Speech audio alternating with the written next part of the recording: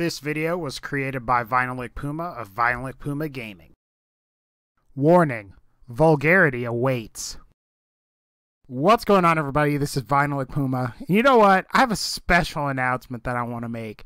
You know what? I'm fucking done. This is going to be the top 5 worst weapons in Borderlands The Pre-Sequel. We're not going to have any of that DPS or analytical test. I mean, some of these guns may redeem themselves that way, but you know what? I just feel like shit when I use these guns. You know what? This is going to be full weapon manufacturers. It's going to be Nerf weapons. And you know what it is also going to be? What the fuck were they thinking guns? So let's go ahead and get started with number 5.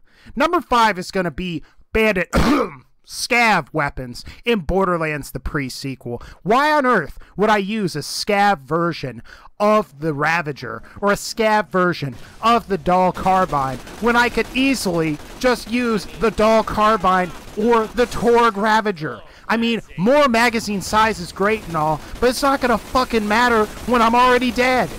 Who cares? Kill Bandit. Kill Scav. And then we have number 4, and that's going to be the Boxy gun. You know, I remember when Borderlands 2 came out, or before it was going to come out, and there are supposedly going to be weapons that you'd reload, and they would explode in your hands, and I thought, ooh, that's fucking awesome. Until I actually got a fucking gun that explodes when it reloads in my hand.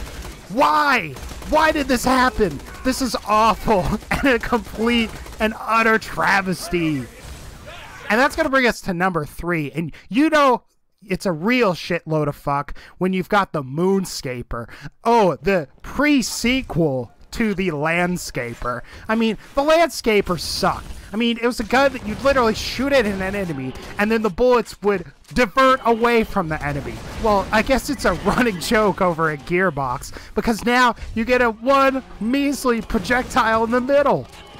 And then we have number 2, which is incredibly depressing, and that's the Crybaby. You've got unique elements only to this gun. You've got one that is literally allows you to pierce through enemies, and then you have another one that increases your damage after you've killed enemies. You've got like wavy bullets and all this stuff, and you know what? The problem is, this isn't even as good as a standard scav assault rifle. What were they thinking? And then we have number 1. And you know, number 1 is close and true to my heart, and that is the Probe.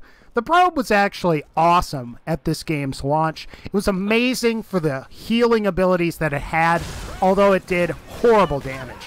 Now, it just does horrible damage, and it just doesn't heal like it used to. And I mean, you know, I see why they nerfed it, because it was insanely overpowered, but I wish they didn't nerf it, you know? And you know what? I think I'm going to go ahead and end this video now. So anyway, guys, this is a bit of a satire, so I just wanted to let you all know that. But again, if you did like this video, please be sure to leave a like and subscribe for more Borderlands videos and gaming videos in the future. And I also want to know, and let me know in the comments, what your worst weapon in Borderlands The Pre-Sequel is. Again, take care, and I'll see y'all next time.